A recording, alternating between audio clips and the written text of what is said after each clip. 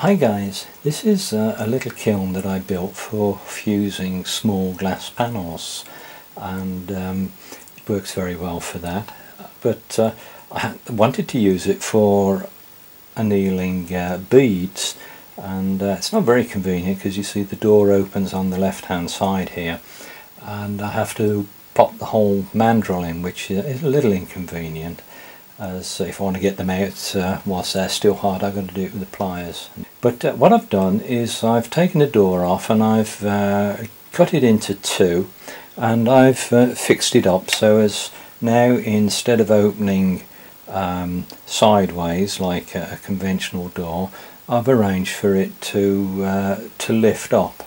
And so you can see this is where I've cut the door there, and I've put this mechanism on it so that the door lifts up, and what it does, it takes the hot face and keeps it facing away from you, and that's the sort of door that I would have built on an industrial oven if I was making something like this. But it's very convenient as it opens fully, actually the full width of the I've got some beads in there annealing, so temperature controller will be going crazy. But anyway, I just thought you might find that interesting. It's just a different way of doing something. I've got it propped up at the front at the moment so that the mandrels are horizontal whilst they're on their little rack. But when I want to use it as a conventional kiln, then I just strip out those blocks. That's lowered the whole thing, and now the rods are pointing slightly downhill, but that's not a problem, or the mandrels I should say. But now the bed of the kiln is horizontal, so for glass fusing that's fine.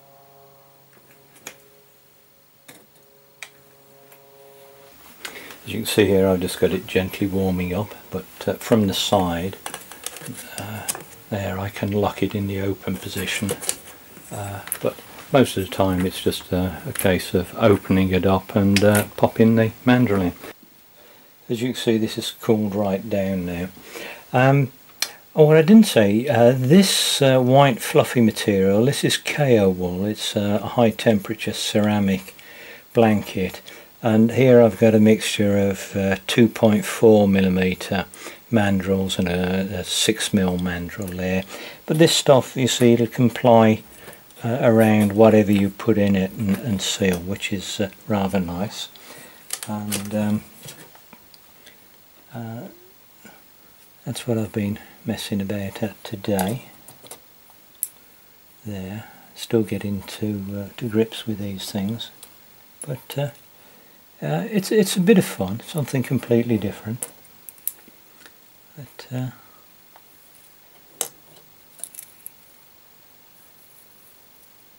that one come off the mandrel while I was working it. Anyway, I hope you found that interesting, guys. Thanks for watching. Bye bye.